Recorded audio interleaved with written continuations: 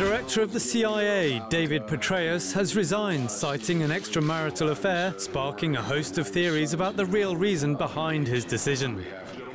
Petraeus, who has been married to his wife Holly for 37 years, said that he had shown extremely poor judgment in engaging in the affair. Various news organizations have reported Reserve Army officer and West Point Military Academy graduate and mother of two, Paula Broadwell, as the woman Petraeus was involved with.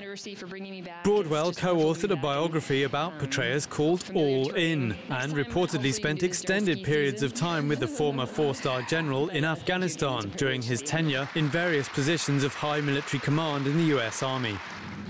The timing of Petraeus' departure, shortly before he was due to be asked questions about the September the 11th attacks on the US consulate in Benghazi in a closed hearing next week, has provoked intrigue.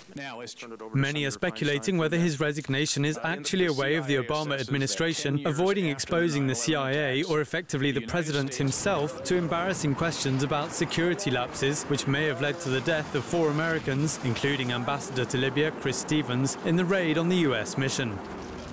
FBI investigators are said to be looking into the possibility of a breach of security measures concerning access to a computer which Petraeus had been using. Petraeus held a number of high-profile military appointments, working for some time in a counter-terrorist unit before moving on to take strategic roles leading US forces under President George Bush during the Iraq War. Later, he became head of US and ISAF forces in Afghanistan, before joining the CIA as director in April 2011.